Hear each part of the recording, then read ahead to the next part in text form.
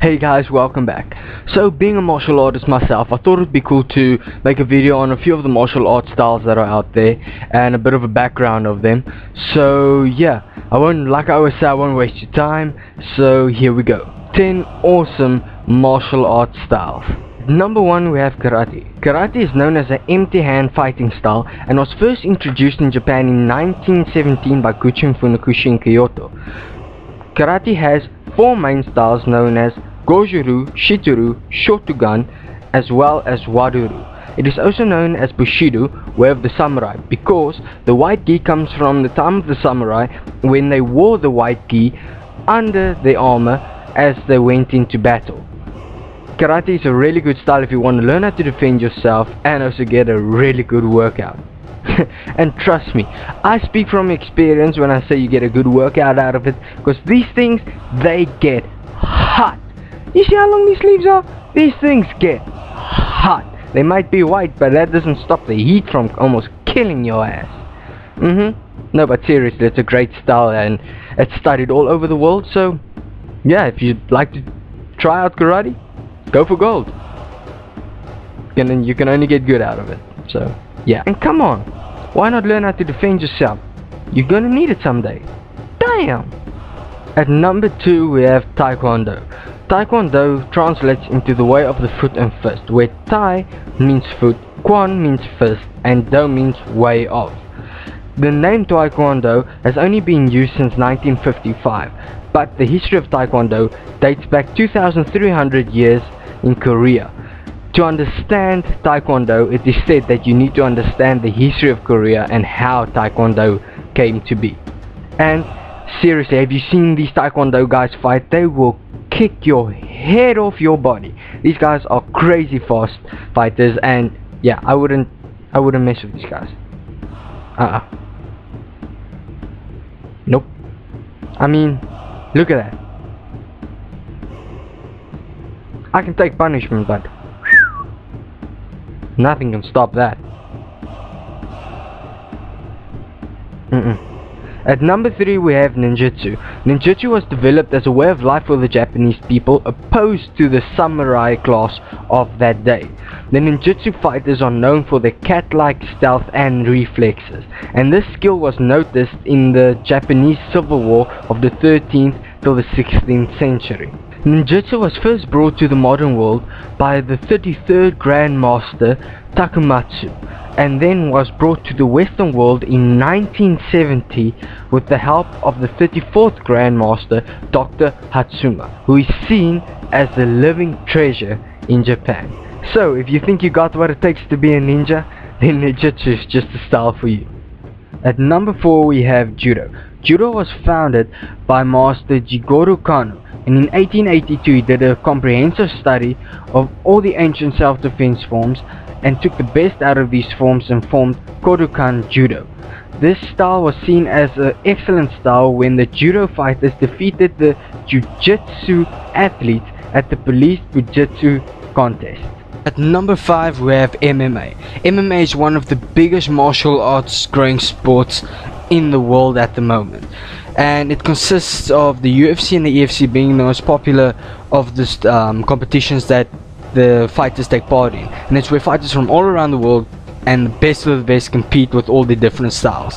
Now, MMA is said to have started with Bruce Lee. As Dana White said, Bruce Lee was the first to practice MMA because of Bruce Lee's Jeet Kune Do that consisted of boxing, Muay Thai, Jiu-Jitsu, Kung Fu, and all the other styles. Now, in my personal opinion, I think Bruce Lee was the godfather and the father of MMA. I don't care what any of the haters say. He was one of the best martial artists, and he figured out that you don't just stick to one style. You adapt and learn, and you use all the styles around you. So MMA is a great sport. I encourage anyone to go and practice MMA if you want a good workout, if you want to learn how to defend yourself. Go for it. It's a really great sport, and yeah, why not? And come on, if you train hard enough, if you work hard enough, then you get to fight in the octagon like all the other MMA fighters. Come on, fighting in there like a gladiator. Can you imagine that feeling? Damn. I think it's worth the blood, sweat and tears that those guys put into it. Go MMA. At number 6 we have Krav Maga. Krav Maga is the Israeli military fighting force style. Okay, this was developed by Imi Lichtenfeld. He joined the newly formed Israeli army in 1948, and with his background of boxing, wrestling, gymnastics as well as the military training, Krav Maga was formed. He also later modified it so that citizens can use it to protect themselves. But no, seriously, I've seen these Krav Maga guys in action. They are lethal. I would not mess with one of these guys in the streets. I think it's a fantastic style. I wish I could go and study it myself.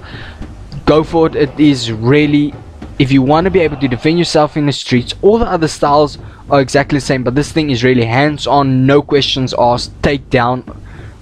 You take the guy down before he can ask any questions. So yeah, if you want that type of style, Krav Maga is the style for you.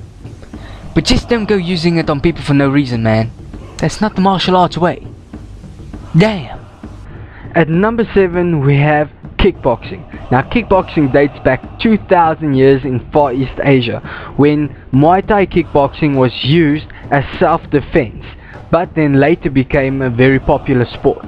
And it is also said that Bruce Lee, once again our great Bruce Lee, was the reason for this sport also coming into the spotlight. But seriously, have you seen Muay Thai fighters? These guys' kicks are lethal. These guys kick banana trees. Can you imagine that thing hitting your leg? I would fall down and cry like a 6-year-old girl. I'm very sorry. I'm man enough to say it. I'll cry like a little girl. Damn. At number 8 we have Aikido. Aikido was founded by Morihei Ueshiba, and this style is known for training you how to use your opponent's weight and movement to your advantage. Now for smaller people, for women, even for men that don't think that these other face-to-face styles will work for them, this style is for you. It really is an effective style. I know people that do this style. It's really effective. They have thrown me that I fly and fall on my ass, and they weigh nearly like half of my weight. So this is really a good style. It's especially if you don't like violence and you just want to know enough to get away. This is definitely the style for you. At number 9 we have Kung Fu. Now Kung Fu dates back 4,000 years and is said to be the earliest form of Chinese martial arts. There are many styles of Kung Fu. I'm not going to name them all, but to name a few, there is Bruce Lee's Jeet Kune Do, Dragon Kung Fu, Shaolin Kung Fu, Tai Chi, and then of course the style we all know, especially if you're a martial artist and you know Bruce Lee, the style that won't be unknown to you, Wing Chun. Kung Fu fighters are known for their speed and agility, and of course the one move we all know, the 1-inch punch. If anyone can do it as good as Bruce Lee did it, I wouldn't want to get punched with that. I'm quite happy just with normal ass punching. So yeah, no thanks. Then at number 10 we have Pankration. I had to put this one in here because to me it's just plain cool. Pankration has a root dating back 3,000 years, and the first evidence that they found of Pankration is in the 586th lyric of Orphica, and can be found in the ancient poem Argonautica. Well, sorry if I'm not saying it right, but I'm not Greek, so meh. Pankration was used by the Greek soldiers to defend their homeland in ancient times. They were taught for 23 years, starting at the age of 7. They were thrown into battle and taught Pankration to defend their homeland. And come on, one of the most famous stories, you all know it, is the Battle of 300. Yeah, these Spartans used Pankration to defend their homelands. And if it worked for them then, who says it can't work for us now, right? It's also said that Pankration is the ancient root of all the mixed martial arts today.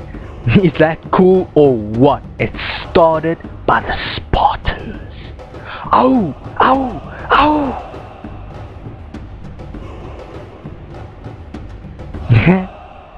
And that's it for me, guys. I hope you enjoyed the video, and being a martial artist myself, I will really encourage you to go and learn one of the martial arts styles. It will really help you. It helps with discipline. It helps get things off of your daily life.